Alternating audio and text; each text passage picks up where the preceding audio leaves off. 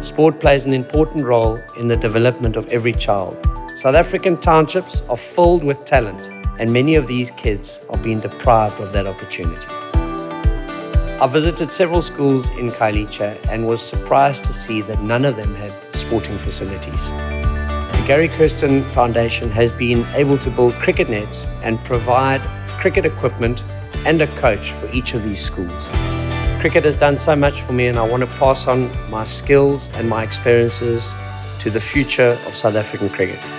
We now have 450 kids that are playing cricket that hadn't before, and my dream is to build a cricket school of excellence in the township. I'm really excited by the program and look forward to seeing more of our players go on to play the game at a higher level.